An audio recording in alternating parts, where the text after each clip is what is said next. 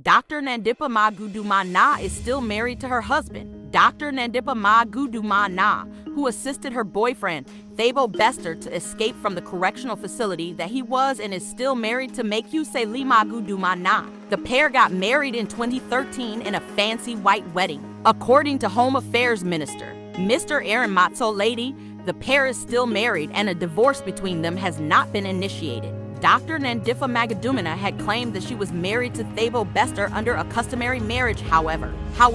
Mr. Aaron Matsolady also clarified that there was no record of such a marriage between the pair. Dr. Nandipha Magudumana and Thabo Bester are facing a number of charges, which include fraud, violation of corpses, escape, aiding and escape, murder, and defeating the ends of justice.